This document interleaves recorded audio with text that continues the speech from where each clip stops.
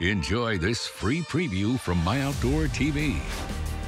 With the largest library of outdoor shows, we're the home of the adventurous, the champions, the legends. MyOutdoorTV. Try us free.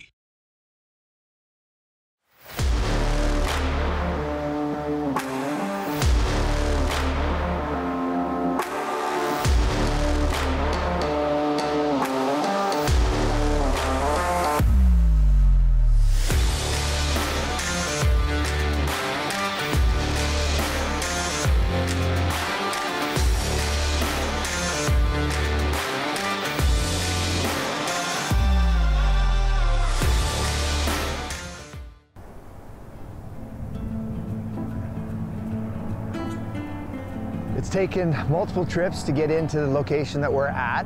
New country, just unbelievably beautiful terrain. We know this is going to be a big push. You know, getting in here was no small task. We had to build a bit of a strip to, you know, move some rocks and get some objective danger out of the way so I could, you know, get the whole team in. But now we're here, boots are on the ground, and I couldn't be more excited to get this season started.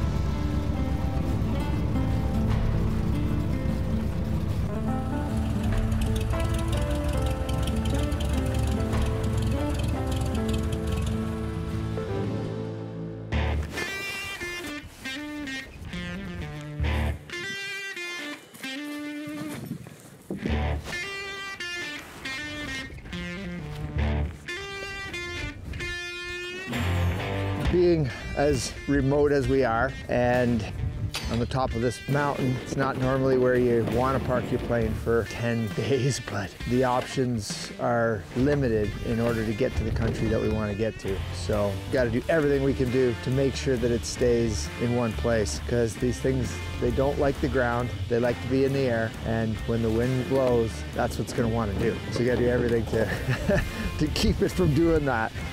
Less than easy. But I have a feeling that's going to be the theme of this hunt. Less than easy.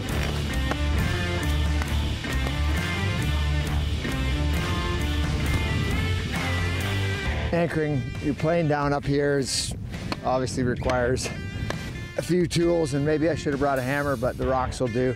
I got 3/8-inch rebar and it seems to be strong enough. It'll be good. 30th of July. 2 days before season opener. We got a lot of miles to cover, and we're gonna do it with a smile on because sheep season is right around the corner. On this trip, we have a big push to get to the mountain block that we want to hunt. So it's about somewhere around 20 kilometers, and the one thing you got to do is route finding is huge to save as much energy as you possibly can. I don't just switch my brain off and go straight line at anything. It's always constantly looking for the most open terrain, or, you know, maybe it's less bog, whatever it is. You just got to be always thinking about how to maximize the efficiency in every scenario. So one of the things I have to look at right now is we've got a big block of timber right in front of us. We want to kind of get up to the top of this knob here where it's open country, and then we'll continue to head along. So after coming off the top of the mountain, leaving the plane, we've had to drop down into tree line. We've lost about 1,200 feet of elevation down into the creek bottom. Now we have to go back up before we can start navigating again, really. So you have to get all the information that you're gonna need for hours from the top of the mountain before you drop down into the drainage. Otherwise, you really just don't know which direction you need to travel.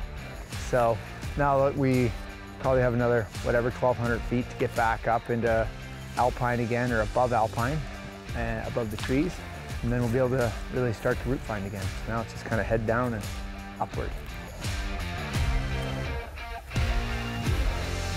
Almost to the top of the ridge.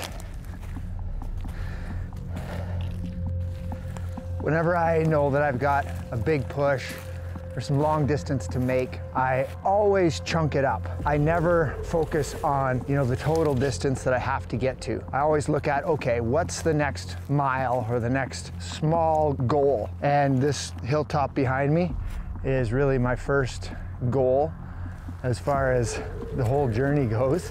And that's how you have to do it. And then once you get there, choose a new one. Just keep moving forward, and eventually you tick off the hours and the miles and you're where you need to go. Little mind trick that I love to play on myself. It works for me. So we took the first chunk out of the way. The airplane's back up there on that flat hill, and we're going this way. 5 more chunks to go. That's what I'm gonna break this one into.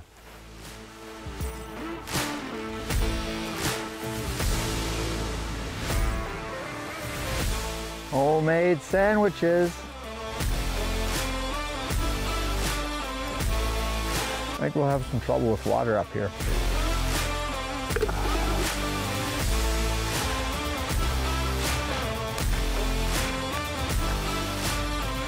It's been a pretty steady go to this point, a few breaks, but now as we drop off this ridge, we got about 3 miles of bush bashing, because we got to get up on that plateau, because the farthest mountain that you can possibly see, we are one mountain beyond that to where we really want to start hunting. Now, as soon as we get up on the plateau, I can really start to pull the glasses out and take a good look. But right now we're trying to travel, and it's still a long way away.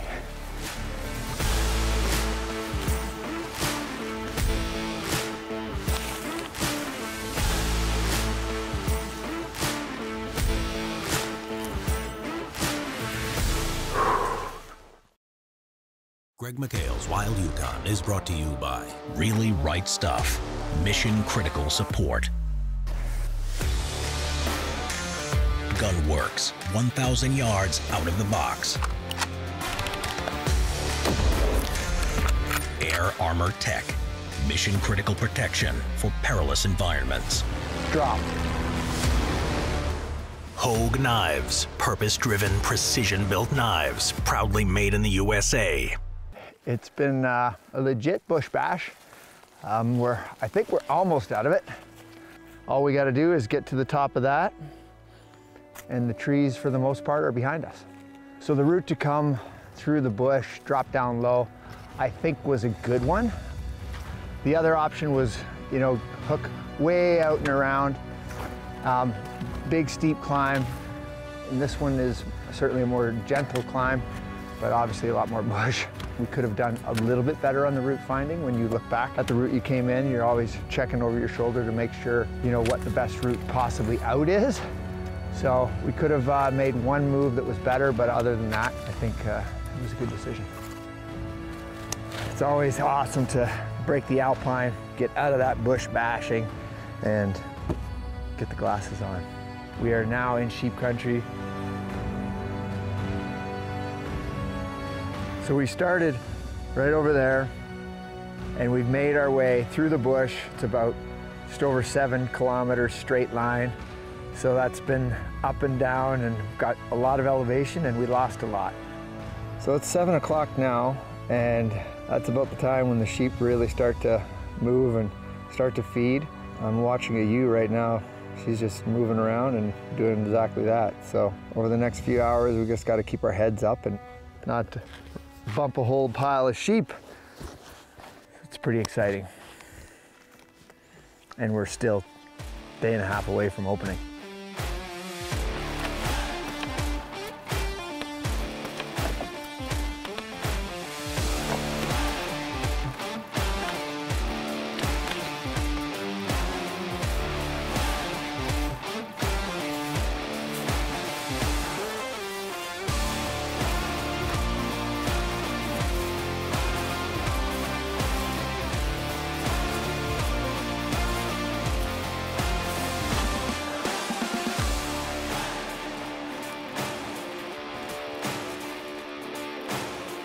So that basin up there is just full of ewes and lambs. I can see 12, but that many walked over the ridge. It's like the perfect time of night. Everything is just moving around, feeding. Yeah, now's the time to be on the glass for sure. That's pretty cool.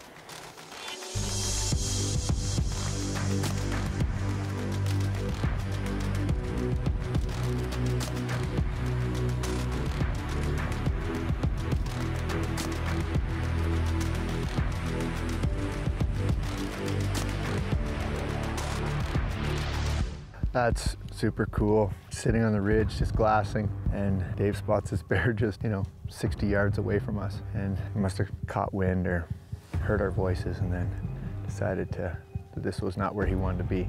And generally speaking, up in the Alpine like this, up high, I haven't seen a lot of black bears. This is more unique than anything because generally speaking, this kind of country is grizzly bear country. So it's kind of neat to see a black bear. That bear's still there on the edge of the bush, eh? Almost halfway.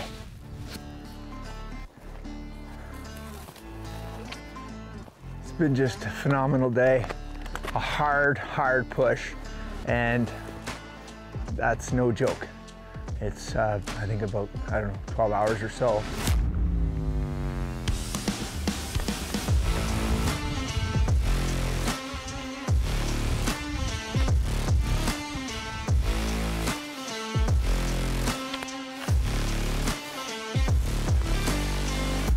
This is a bit of an oasis. We are now in the mountains that we want to start hunting, and we're still a day ahead of the season. And we found the first really flat piece of ground that we've covered in the last 12 hours. So take advantage of it, don't walk past it, and try to get ourselves a good night's sleep tonight. Get up bright and early in the morning, put the packs back on, and move a little bit further. Up here, in the Yukon, it's after 10 o'clock now, probably 10:30 or so. The daylight is pretty much all night, and looking forward to getting up early tomorrow morning and putting the packs back on and moving a little bit further.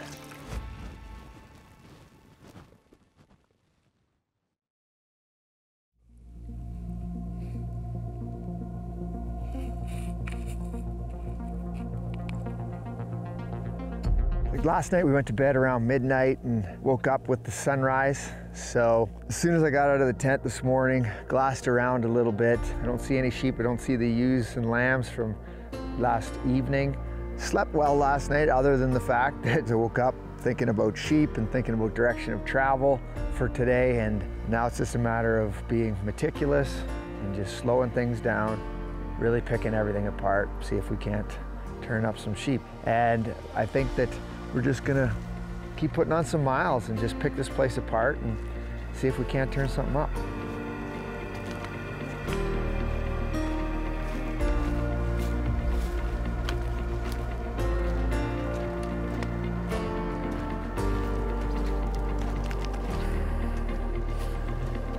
This might be the last place for liquid for a while. Better fill our bottles up.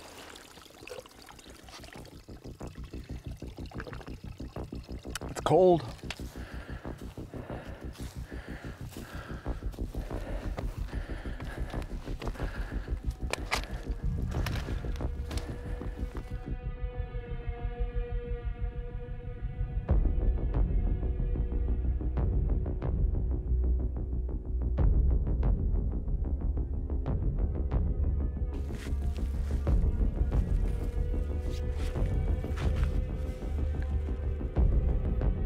So this basin is absolutely beautiful. I don't see anything in it, but it's a bit of an oasis.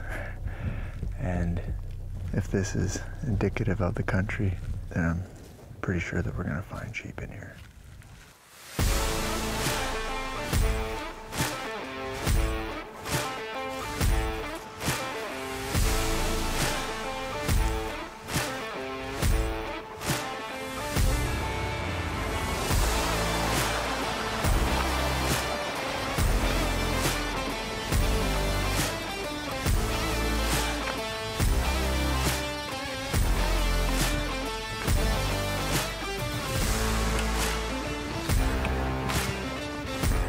A lot of sheep sign here. along this ridge trail.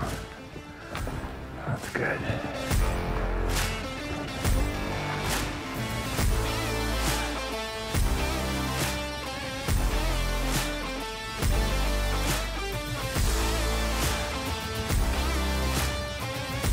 We just climbed up here, spent a little bit of time climbing up the ridge, just super slow, glassing all the way because I needed to glass down and make sure that there wasn't anything below us. But we got up to this kind of flat spot where it's overlooking the valley and everything opened up to us. So I just picked up one ram, and from this distance, it's like 2.5 miles from here. He looks like a really solid sheep. It was a little bit difficult to see whether he had lamb tips or not, but good heavy ram, lot dropped down low, so it should be really solid. And then it was feeding, and then it walked down out of sight. 2 other young rams walked out and they followed it. So there's at least 3 sheep there.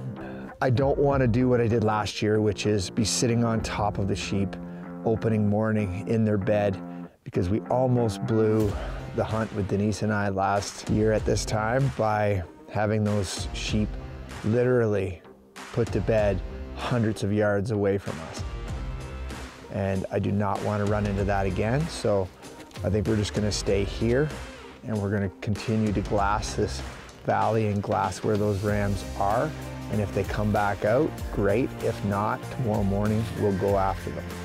And that appears from this distance to be a great ram, but I have to get up close and really take a look at it and make sure it's an old ram, ideally.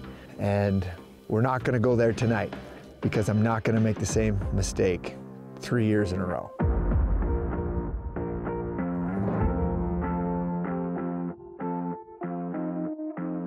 It's been about 5 hours since I saw the sheep disappear over the side, and originally I saw 3, now I can see 7, so it's a pretty good sized band.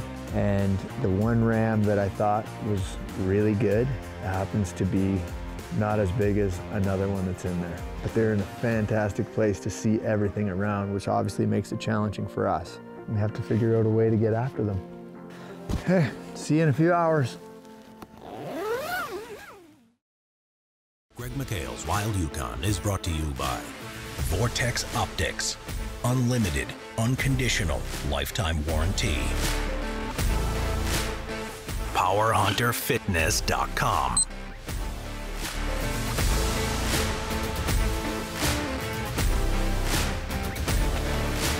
Somberlin. Industry-leading innovation for the Western hunter. There's a reason they call this the land of the midnight sun. We are now legal hunting season and haven't seen the sheep since 7 p.m. last night. So I don't know where they are, but we just have to make sure that we get into their country and just pick it apart. And we'll find them. It's just a matter of where we find them. But pretty excited now. A lot of days. We've been out here for 4 days, I guess, or so, getting in here, and now it's the season. We're all here, we're all excited, and season 6 begins.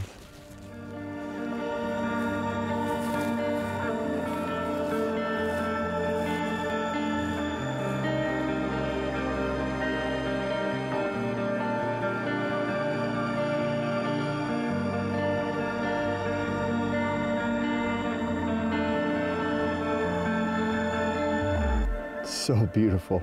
Sun just coming up on the tops of the mountains now. There's no better place on the planet to be than right here, right now.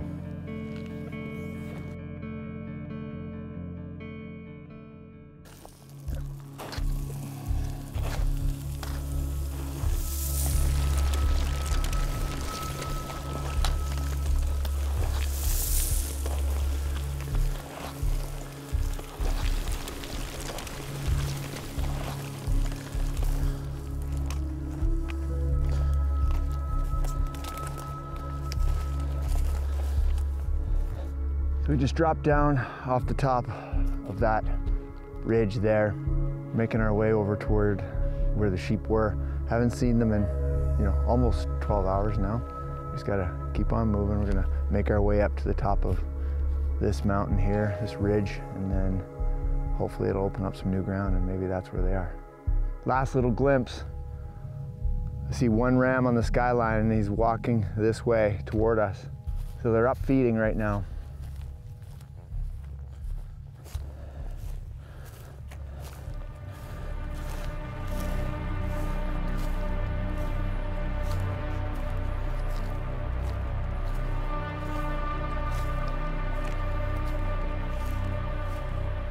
We're gonna drop a bunch of gear right here.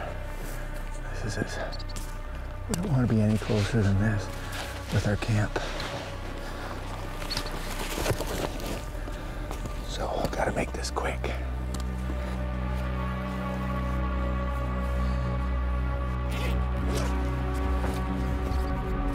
So we're now in stalking range. I think we're about a mile or so from where they are. We're expecting rain, so we quickly threw our tent up and put all of our stuff inside it. Now it's completely just stalking mode. No more talking, just keeping our head up the whole time. And we'll see how it goes. But this is about as exciting as it gets right now. Opening morning.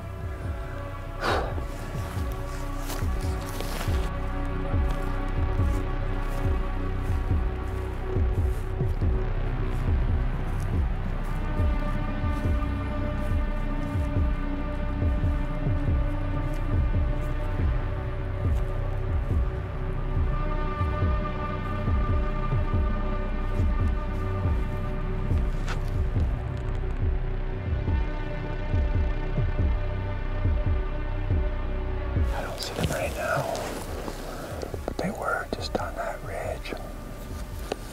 This is the time that you don't take anything for granted. You look everywhere. You don't assume that they are where you last saw them by any means, because I could come up over top of this ridge and be right on top of them. That is not what I want to be. I feel like if I get to the top there, I could be too close.